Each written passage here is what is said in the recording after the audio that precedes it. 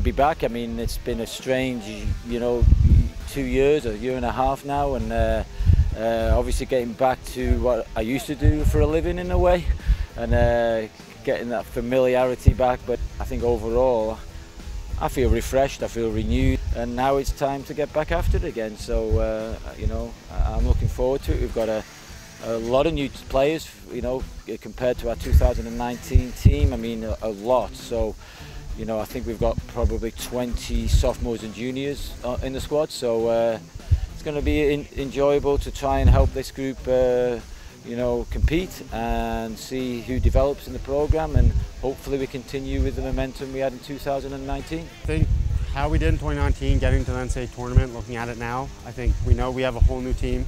We graduated a lot of important players, a lot of good players, but we just know it's a whole new group, and we're all hungry, we're all super motivated, and we all know we really haven't improved much, and we still have so much to prove. So, but hopefully we can help with some of the experience from some of the past players like myself and Molina, but everybody's motivated to get going right away.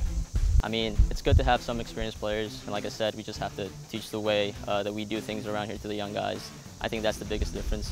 I think as the season goes by, everybody will just mesh together, and we'll feel like a family. I think we all know as coaches we can go 19-2, but it depends who you play, and then if you really want to go to the tournament, you've got to play good teams, and it's difficult to win the automatic bid. It's particularly difficult in the Centennial League. So, I think taking advantage of the strength of the Centennial League, and then taking a good out-of-conference schedule to give you a strength of schedule which puts you in the picture for an at-large bid and an invitation. I think that's very important. So that might affect your record. It might not look as pretty as you might want, but it puts you in a chance to do it, and you're playing good teams. And I think if you're going to be real about it, you've got to do that. And so we play a very good schedule. I think some really good teams in it, and we do that purposefully because we tell the team, our desire is to go to the national tournament and progress in it.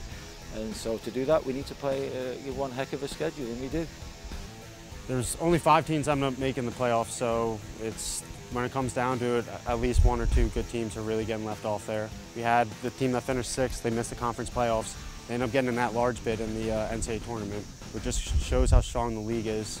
But it's super competitive. Every game is like a war. Every game is its own game for sure, and every game's super competitive. And I think that was a huge reason why we got in that large bid in the 2019 fall, because we played such a tough schedule, playing some of the best teams in the country week in, week out. So I think benefit from being in Centennial a lot.